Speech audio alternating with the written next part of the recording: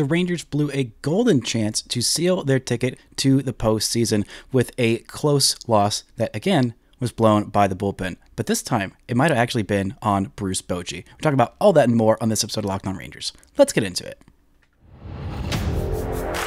You are Locked On Rangers, your daily Texas Rangers podcast. Part of the Locked On Podcast Network, your team every day.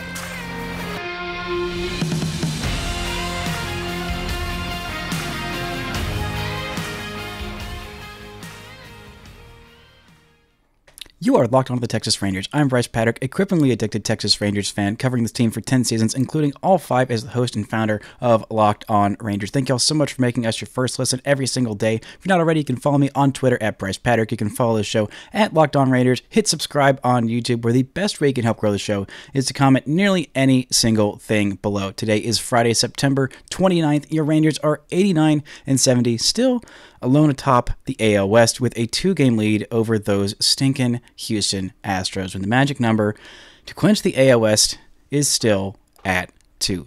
Now, this was an incredibly frustrating game where the Rangers lost 3-2 on the West Coast, a game where they had the lead late in this one, and surprise, surprise, the bullpen was the one who let it up. But it's not necessarily the bullpen's fault. I'll get into why and some real frustrations with Bruce Bochy's management in this one, and a little bit of frustration with the lineup. But I want to start with the good stuff, and the good stuff has to start with Jordan Montgomery. An absolutely fantastic outing from your ace, your number one, 6 innings of 1-run ball. The 1 run came off of a wall-scraping home run by Julio Rodriguez. I don't think Julio Rodriguez has homered against the Rangers all season, which is a small miracle in and of itself, and you knew you were going to get burned, but it was a wall scrape. It was one that I thought that Adolis Garcia was going to be able to reach over the wall and pull it back. The Rangers had some fantastic outfield defense all night by Adolis Garcia, by Leody Taveras, making a really great read and a great jump in the 8th inning on a ball that Julio Rodriguez absolutely smoked, and those two in center and right field had the only Rangers extra base hits, scored the only runs for the Rangers, drove them in with a solo shot from Adolis Garcia, his 39th of the season, and Leody Taveras, his 14th home run of the season. Fantastic stuff from both of them. Huge home runs. And Adolis Garcia looked like he was about to freeze to death. He had the full ski mask, whatever it's called, on that was for a while just pulled down under his chin and then pulled it up over his mouth because he was just very, very cold growing up in Cuba. I'm sure there weren't a lot of very cold nights like there were last night in Seattle. Would really love for that cold weather to get down here because it's 85 degrees as I'm recording this at 11 o'clock in the morning on the next to last day of September. Really ready for some of that fall weather to make its way down here and some fall baseball. Hopefully some more October baseball than just October 1st, but it's not looking like it. I mean, it's looking questionable at this point because the Rangers really could not get much going offensively in this one, but they did also get some outstanding outfield defense from Evan Carter. A great throw to nab the runner at third base. The guy is looking like an absolute 5-tool player. There was a play that the winning play did go over his head. He was playing a little shallow in left field. It was against J.P. Crawford, a lefty who doesn't go the opposite field very much, so it kind of makes sense that he was playing a little bit more shallow, keep the single in front of him, and if it's a double, it's over his head, then try and cut off you're basically playing to win as opposed to playing to not lose by playing him in shallow left field, so that if there is a chance to nail the runner, it made sense. It made sense at the time, and there's not another player that would have made that play on this roster. I don't think Travis Jankowski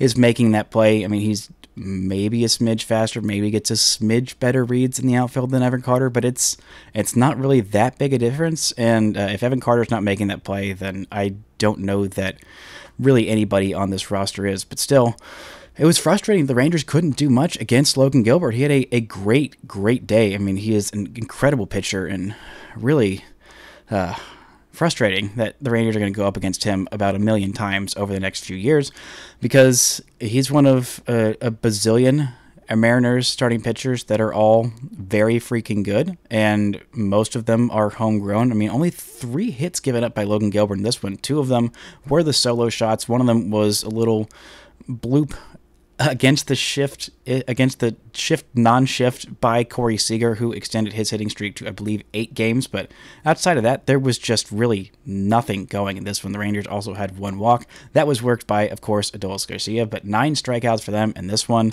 Not a whole lot going offensively, which makes sense coming off of a long trip with no off day and no getaway day, which, again, I don't understand why that's a thing. The Mariners get to stay at home. They had to play a Wednesday night game. The Rangers also had to play a Wednesday night game on the West Coast and fly from Anaheim to Seattle, which is not an easy flight. But meanwhile, the Astros get to have a day off before they head into their weekend series against the Arizona Diamondbacks. It's fine. It's fine. I'm fine. It's totally cool. I'm totally chill about it. Definitely not mad at all. Absolutely seething. Was absolutely seething last night. Was going to record after the Rangers were going to win, but that did not happen. The Rangers did not win. The Rangers were not able to close this one out. Just a really frustrating day, but this is why you got Jordan Montgomery. I know I've said it a billion times. That return is going to sting. Thomas Jase is probably going to be a pretty good big leaguer for a while.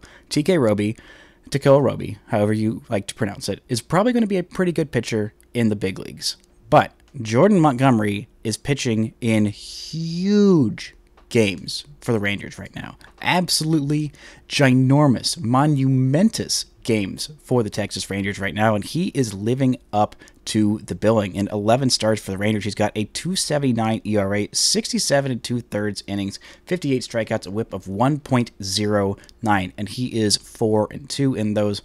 One of those, he was charged with the loss in I believe it's a 1-0 game to Oakland that doesn't seem super duper fair. And there's another few games where he has not gotten the win where he has deserved it, where the Rangers have not won because he has pitched well and he is deserved to get credit for the win. But he is your game 1 starter. This is why you bring him in. This is why you trade a couple of probably very painful prospects to get a guy like this in these games. And he held the Seattle offense really way down, as did most of this pitching. So Andrew Heaney, phenomenal outing, phenomenal inning, a couple of strikeouts, did walk one of the batters lower in the order, which is incredibly frustrating. Jose Leclerc, phenomenal inning of work, absolutely huge, coming off of back-to-back days, worked in the 8th inning. Also, I believe it started with Julio Rodriguez, then he got Eugenio Suarez, and I believe he also struck out Teoscar Hernandez. Like, huge inning of work for him. Would have really liked to seen him come out for the 9th inning, not have Aroldis Chapman in there, maybe have Jonathan Hernandez in there, but he's coming off his 2nd day where he pitched in a row, which was frustrating that he ended up pitching in a 5-0 game as opposed to a save situation against the Angels, but it was 2-0 when he started warming up, so you can't really be too mad at that. And in this one, throwing him in the 8th inning versus the 9th inning, I know I've talked about Aroldis Chapman not being trustworthy in the 9th inning, but this was Julio Rodriguez, Eugenio Suarez, and Teoscar Hernandez. This was the bottom third of this Mariners order is not formidable by any means. I mean, you're going to be facing Dylan Moore, Ty France, Sam Haggerty, or Jose Caballero if you get down to it. Like, that's not formidable. That should have been fine and easy for Aroldis Chapman. Unfortunately, it wasn't, because he was pitching in a situation where he almost never should have. No, he absolutely never should have been pitching in. And the Rangers have to wait at least another day to punch their ticket to the postseason. Coming up, we're going to look at why it made it so much harder, what the road is now, and why I'm so incredibly frustrated with Bruce Bochy with his decision-making in this game. But first, this word from our sponsors.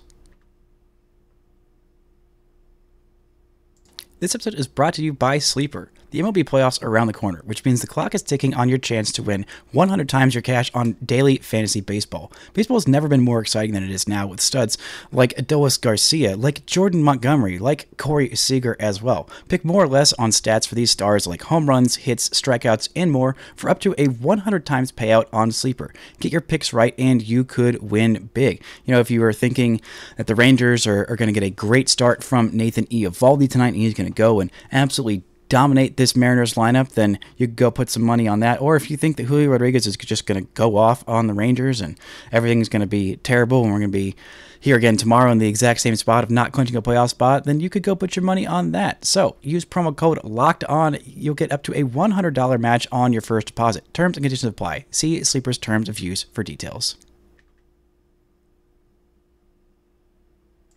Shout out to the Everydayers for making Locked On Rangers your first listen every single day. If the Rangers end up clinching tonight, I'll be back tomorrow doing an episode about the Rangers going to the postseason, and if they clinch the AL West, then I'll be doing an episode on that as well. The Rangers take on the Mariners this weekend. You can catch every pitch with the hometown broadcast on SiriusXM. Just download the SXM app and search Rangers.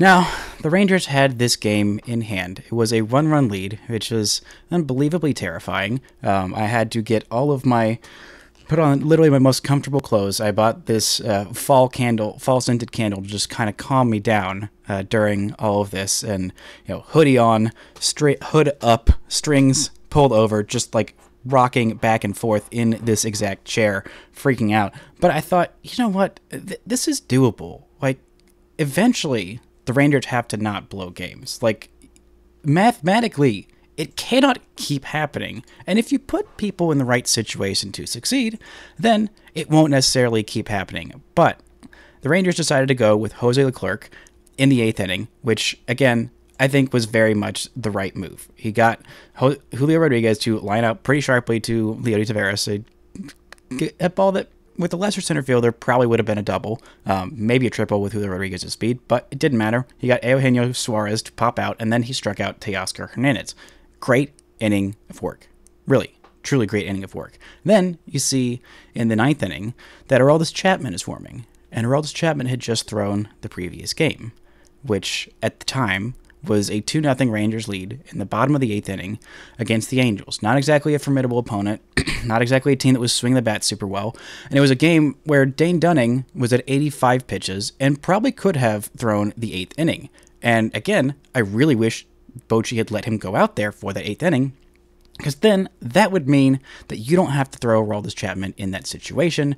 Instead, you can save your bullpen, save throwing one of your two, at times, most reliable guys, and just throw Jose Leclerc in the 9th inning, where the Rangers ended up pouring it on and scoring 3 runs, and it was a 5-0 game, not a save situation. And then, Jose Leclerc did his job. But that was not the case. And Aroldis Chapman should not have been throwing in this game. It should have been Jonathan Hernandez. It should have been Will Smith. It should have been almost anybody but him.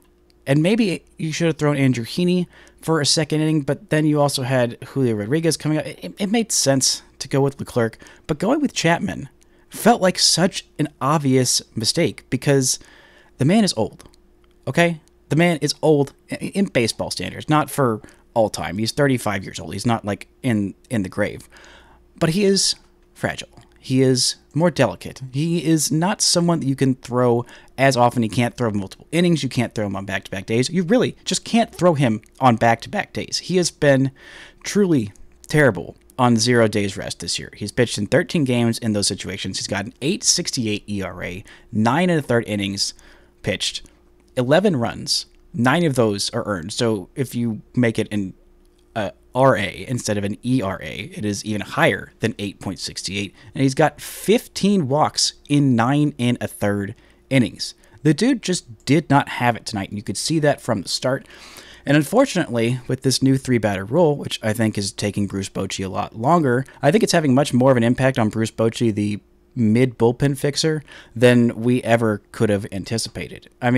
He goes up, he faces Cal Raleigh, gets a single on a line drive to left field. Okay, that's fine. Then Dylan Moore squeaks a ball through the left side, gets Cal Raleigh to second. It's incredibly frustrating. The 2 pitches that he threw to Dylan Moore were both meatballs. There was a slider right down the middle that he took for strike 1, and then a splitter right in the middle of the zone. Not where you want to throw a splitter. He did not have command of his fastball. You could really tell that. He was kind of all over the place to Raleigh. His first pitch was, looked like it was almost in the dirt. Then he throws a fastball that's not a terrible pitch. It's inside, middle in, but still, Cal Raleigh muscles it over to left field. Then he throws a wild pitch while he is facing Ty France. He throws 4 pitches to him, walks him. None of them are anywhere close to the strike zone. And here you are with a 2-1 lead in the bottom of the 9th inning and a game you need to win to go to the playoffs, or you would like to win. If you win it, you go to the playoffs. It is not a need to win. It's not the season's done because they didn't win this. But here you are with bases loaded, bottom of the 9th inning, no outs against a team that admittedly is truly terrible. with the bases loaded. Like, they are ungodly bad. They've had so many situations where they could have won a lot more games than they have, but they have been really, really bad with the bases loaded. And they did this with no outs. And in comes Jonathan Hernandez, who probably who wasn't even warming to start the inning. I mean, Chapman in those situations, like I said, he's terrible on back-to-back days. You knew that, but against the bottom of this order, I mean, Cal Raleigh is not that great against lefties. Dylan Moore is not a good hitter. Ty France has been terrible this year, but if you throw him 4 non-competitive pitches, of course you're going to walk him and have the bases loaded. So in comes Mike Ford. In comes, as a pinch hitter, in comes Jonathan Hernandez. He gets Mike Ford to fly out to center field, shallow center field, so it's not even a sac fly, which is great.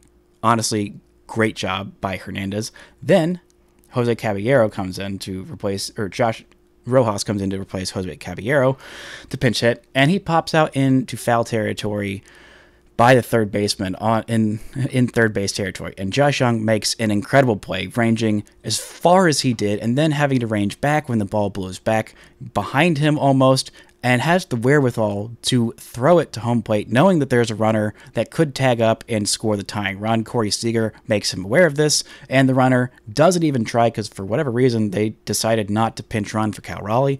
I don't know why. He is the tying run in a game where the Mariners really have to win all 4 of these games to have a chance at the postseason. Like, they just really do, especially to win the AL West. Like, they have to win literally all 4 of them. But brilliant play by Josh Jung. And then up comes J.P. Crawford, and the pitch to him was not a great pitch. Honestly, it was a sinker right over the middle of the plate. J.P. Crawford was late on it, goes the opposite field, drives it to the left field wall. 2 RBI double. Mariners win, walk it off, give themselves some life, some hope at the AL West, and the Rangers blow their chance to punch their ticket to the playoffs and get that much closer. Need perfection from the Astros and the opposite of perfection from themselves to lose the AL West crown. Unfortunately, that's how it played out. Just an incredibly frustrating decision by Bruce Bochy that was so incredibly predictable. I mean, I called it. Everybody called it. There was a lot of people I mentioned saying, I called this happening on Twitter. Yeah, so did everybody. We all saw this coming. This was a mile away. Anyone could have seen it. How is Bruce Bochy the only one that didn't know exactly what was going to happen in that 9th inning? I really just don't understand it. And for all the praise I've given Bochy, and for all the good things he's done, and for keeping this team's head above water, especially after that gut punch of a blowout series against the Astros at home, this is terrible. This was a bad choice, and it was a bad outing again from Aroldis Chapman, who someone was trying to tell me this was just one game. This is not just one game with Aroldis Chapman in these moments. There have been many, many games, and also every game means significantly more in this situation. There are 4 games off the top of my head, including this one, that come to mind. Actually, 4, not including this one, that come to mind where Aroldis Chapman just straight up blew it.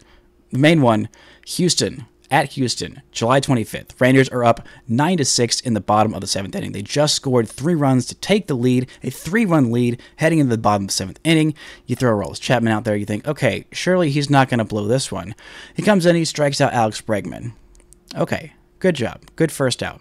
Then he walks Kyle Tucker. Then he walks Jose Abreu. Then he gives up a 3-run bomb to Chas McCormick to tie the game. The Astros end up winning that one on a non-review call at home plate, which was the exact opposite of what happened the game before.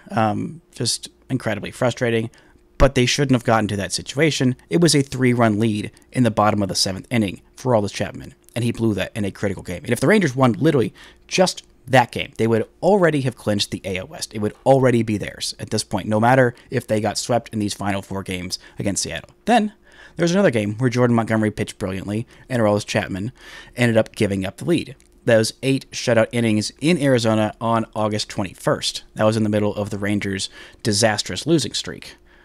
Monty had 8 shutout innings, and then in comes Aroldis Chapman. He gives up a homer to Ketel Marte to tie the game. He did end up going 2 innings in that one, but the Rangers bullpen later would blow it. But it should not have mattered it should not have mattered. He was not careful to Ketel Marte through a splitter right in the middle of the zone, and Ketel Marte absolutely crushed it. Rangers end up losing that game, and I believe 3 or 4 more after that. Then, the 27th of August, at Minnesota, comes in 5-4 lead in the 9th inning. He walks Michael A. Taylor, then just forgets about the new rule about disengagements and how many times he can throw a pickoff move, or forgets that he stepped off the mound, and he balks Michael A. Taylor over to second base, then gives up a single to tie the game, and the Rangers end up blowing it in 13 innings. Now, he wasn't the only one who screwed up in that one, but that just felt so obvious and so egregious and so incredibly unfun. Then, on the 30th of that month, literally 3 days later, against the Mets in the 10th inning, intentional walk to Pete Alonso, walks Alvarez, DJ Stewart, hit by pitch, loss. Incredibly frustrating. It is not just one game. It is a pattern with Aroldis Chapman. And by the way, the guy who you traded for him is probably going to win a Cy Young. That's just the deal. And it was obvious at the time.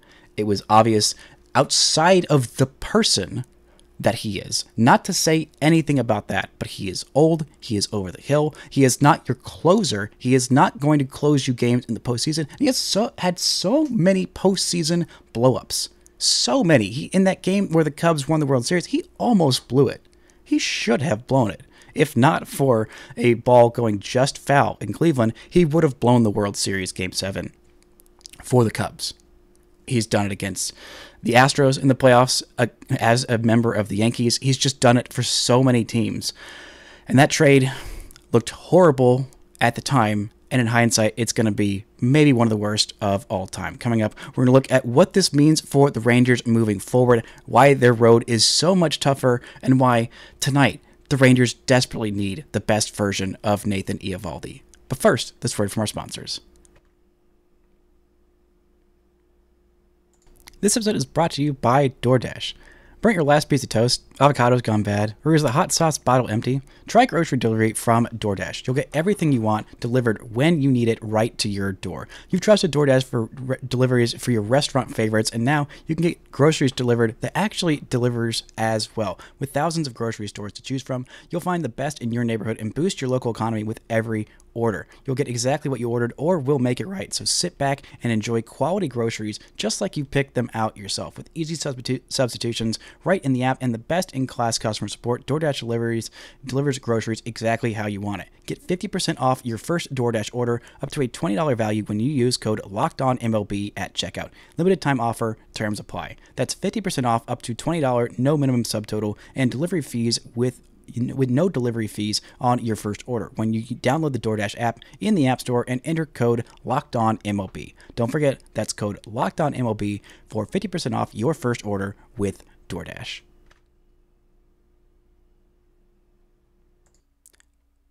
Shout out to the editors for making Locked On Rangers your first listen every single day. I'll be back on Monday at the very latest, hopefully to talk about the Rangers' playoff positioning.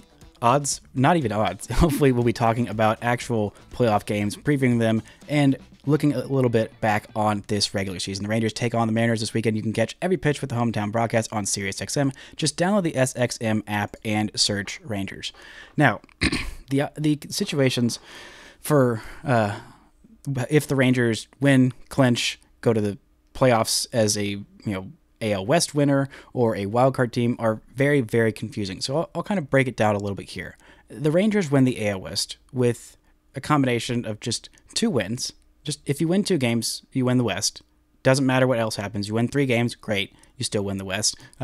Or if the Astros lose 2 games, or a combination of 1 win, 1 Astros loss. That's all it takes for the Rangers to win the AL West. The Astros win if they sweep and the Rangers win 1 or fewer games of these final 3. Now, the Mariners, this gets tricky. They have to sweep the rest of this entire series, and Houston needs to win 1 game against the Diamondbacks. Just 1 game, because then it'll be a 3-way tie. Or actually, I think if they win 0 games, then if Houston wins 0 games, then it'll be a tie between the Rangers and the Mariners, and the Rangers have the tiebreaker if they sealed that up last weekend in Arlington. So, yeah, even as catastrophic as it would be for the Rangers to get swept in their final series of the season, I will throw that up to the curse of Reed Detmers and move on if it means the Rangers win the AL West. But this gets tricky because the pitching matchups for the rest of this weekend, they were not as favorable. Not that this was necessarily favorable. I mean, Logan Gilbert is really freaking good. Maybe better than Jordan Montgomery. But throwing your game one guy and having him throw an outing like that, where if he wasn't getting squeezed so much on the freaking zone, then maybe he could have gone deeper into this one. But no, apparently low strikes and outside strikes and inside strikes are only strikes for Logan Gilbert and not for Jordan Montgomery. I'm so over umpires. Anyway, but the pitching matchups for the rest of this weekend look probably like this. Nathan Eovaldi tonight versus Bryan Woo, who the Rangers have absolutely crushed. They crushed him in his MLB debut. They crushed him last weekend, and hopefully they can crush him again. They need to. They desperately need to. This rookie is pretty good, but the Rangers seem to have his number, and the offense did not show up at all last night. It's fine. I'll chalk it up just to travel badness and Logan Gilbert being good, and the Mariners having some pretty good relievers. I mean, Gabe Spire really going an inning and 2/3 perfect on you with 3 strikeouts. Like that's not a great look. Campbell is not that great. Munoz getting the final out against Adolis Garcia. Sure. Okay. But they didn't have Matt Brash, and they only threw Munoz for literally one batter. So, I mean, they have thrown the crap out of Munoz and Brash and all of their high leverage guys to the point where they're probably pretty exhausted. Bryan Woo, a lot of these pitchers are pretty young, and so hopefully they are getting to the point where they are exhausted. But then you go to Saturday's game. It's John Gray on the hill coming off a great outing. Hopefully the wrist soreness that he was dealing with against the Angels doesn't bother him at all, and he can go out and be great. But he is going to be faced against Luis Castillo. That is a difficult matchup. The Rangers have had some success against Castillo. Castillo was not sharp at all in his most recent start. That was against the Astros, who pretty much bludgeoned him. And then, if you get to the point on Sunday where the Rangers have not clinched the AL West, or, God forbid, they haven't wrapped up a playoff spot, it's Cody Bradford and a bullpen game of all hands on deck versus George Kirby, who is really freaking good. This is the tough situation the Rangers are in. I mean, there's no one who I would rather have on the hill tonight than Nathan Eovaldi, but it has been rough. It has been a rough outing. The only way this could possibly line up a little better with what the Rangers have left is if it was John Gray versus Bryan Woo. But this is the best pitching matchup you have. Like, this is the most advantage that you have. Nathan Eovaldi, he has not been his normal self since he has gotten back. The velocity is down. He has battled through. He has kept the Rangers in games. He has done mostly his job, but it's going to be a lot tougher because you're maybe getting 5 innings out of him tonight. That is what you're hoping for, is 5 innings out of him. The Mariners offense didn't really do a whole lot last night against Jordan Montgomery, and you're hoping they don't do a whole lot tonight. I mean, they were 1 for 9 with runners in scoring position. They had guys get on and a couple walks and a couple of little bloop hits here, there, and whatever. But the only hit they had with runners in scoring position was, unfortunately, the one that drove in the winning run. The Rangers didn't even have an opportunity with runners in scoring position. There were no runners that were in scoring position. They either scored on a solo shot or reached first base and were done. But this is tough. I mean, Nathan Eovaldi has come up, though, in some huge spots for the Rangers. He had the complete game shutout on April 29th, right after Jacob deGrom went down. He had the complete game 1-run allowed win at Pittsburgh on May 23rd, and he also had a huge win in that 4-game series against the Astros at home, where the Rangers lost 3 out of 4, and the only one that they won was because of Nathan Eovaldi being great. They needed that from him. They need him in these big spots. I don't know that he's magically going to find his velocity in this start. He's probably going to be able to go about 100 pitches.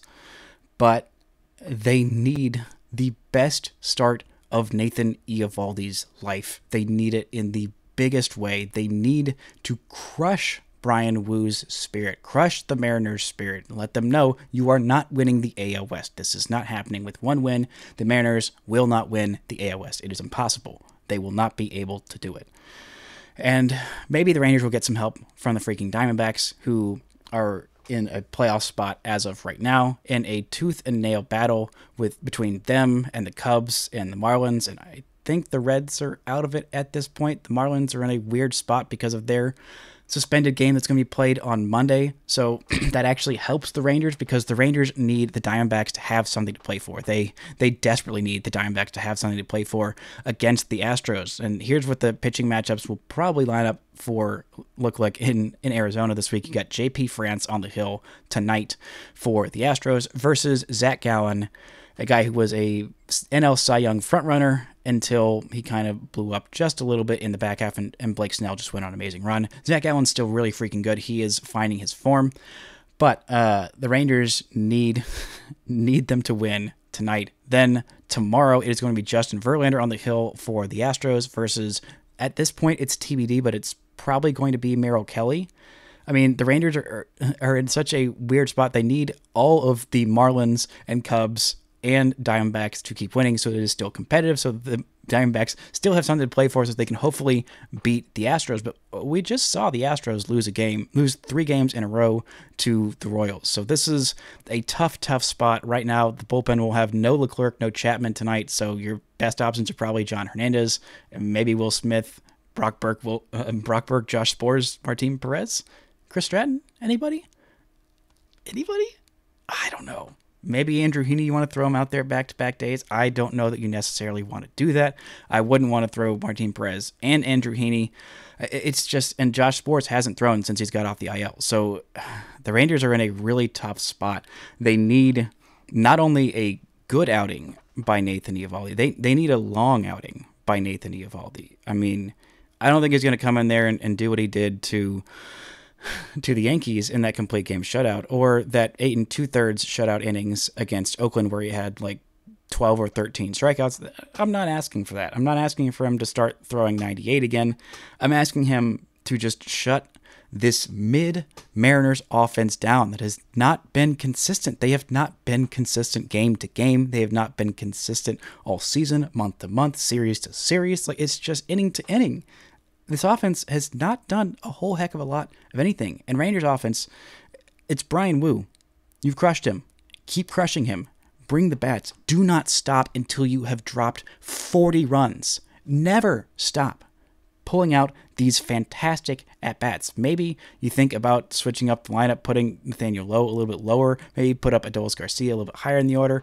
I don't think they'll do that. I think they'll keep the lineup that brought them to the dance. But this lineup needs to have one of its best games. They need one of its biggest games from Nathan Eovaldi. It is go time. There are no more excuses left. 3 games left. You can do this. Magic number is 2.